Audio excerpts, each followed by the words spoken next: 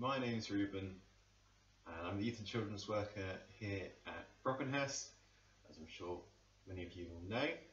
And what I'm going to do for you today is a craft tutorial to keep you and any children you might have or young people you might have busy at home. So this craft that we're going to do today is based off a great story in the Bible, and it's when Jesus and his disciples are in a boat crossing the Sea of Galilee, and they're all having a great time on the boat, and Jesus decides to have a nap. It's been a long day, so he tucks himself down to have a sleep. And just as Jesus goes to sleep, a huge storm blows up and the boat's tossing side to side and the waves come up, and obviously the disciples get pretty scared. They're a bit worried, so they are panicking and they wake Jesus up and say, "Oh, we don't know what to do, we're so scared, it's too much."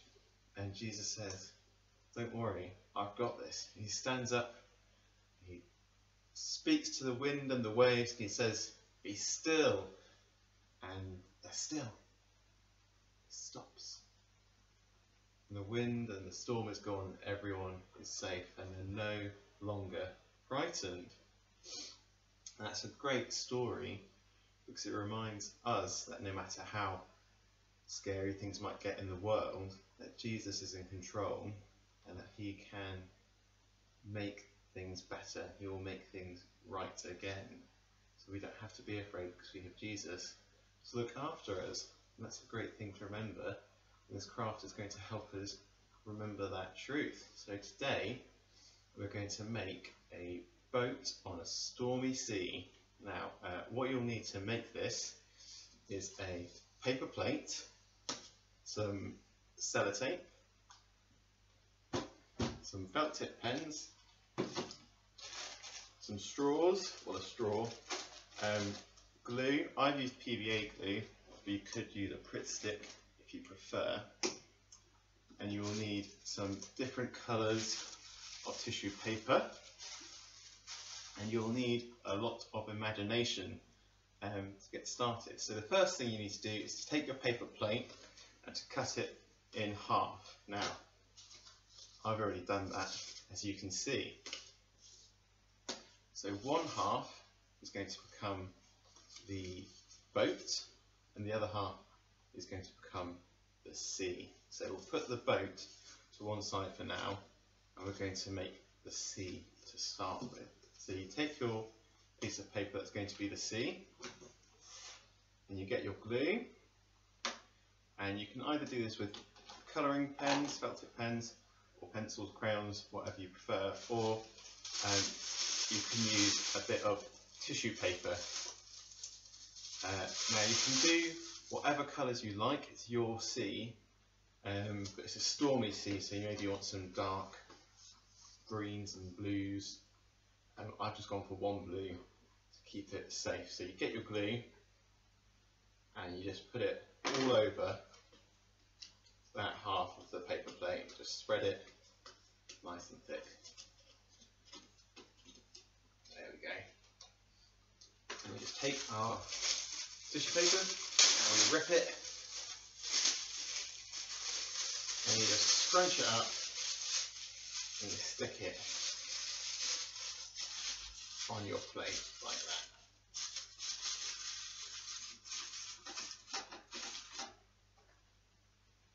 And maybe you want to put a bit more on. You just do as much as you like, whatever colours you like, wherever you like it. It's your sea. If you want to do a purple sea, do a purple sea. Whatever makes you happy. And don't worry if you're not good at, or think you're not good at crafts. I promise you, everyone is good.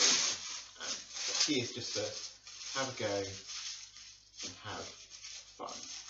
So you'll probably finish with something that looks a little bit like this.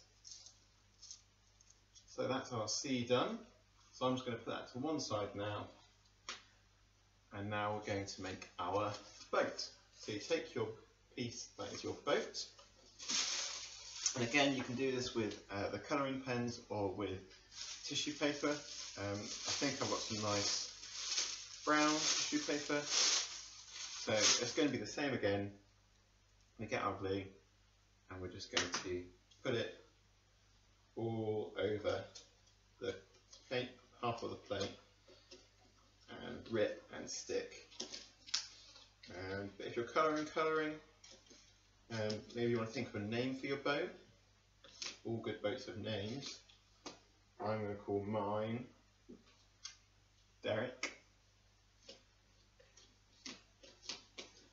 So get it nice and gluey. Again, just rip it up.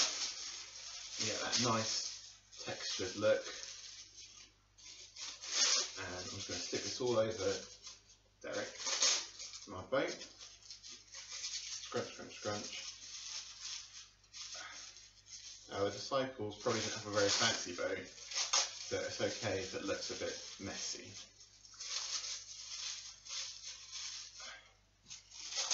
So just get it all covered like that. Maybe you want to add some fine detail. So you've probably got something looking a bit like this now. Nice little boat. So now we're going to make the mast. So you take a straw.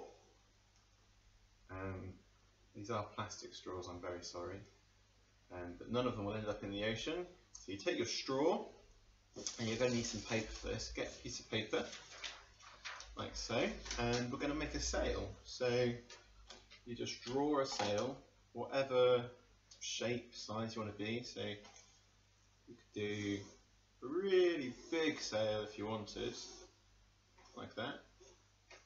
Whatever shape. I've gone for a triangle. So pick whatever shape you want. And then, why not decorate your sail?